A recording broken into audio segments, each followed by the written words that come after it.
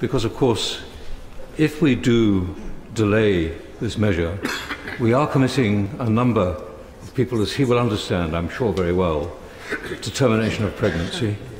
And we will also be terminating not only their pregnancies, but also, of course, having a number of lost pregnancies, loss of life for those women.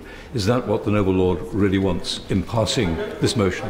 Continue this. No. But the fact of the matter is that the time that is going to be taken for the Human Embryology Committee and the terms under which it can give the permissions is more than the time that it would take to have this committee that I put forward. It will not hold it up for one moment. But I think the House wants to go to a vote. The question is that the amendment in the name of Lord Deben be agreed to. As many as are of that opinion will say content. Content. Contrary, not content. Not content. I think the not contents have it.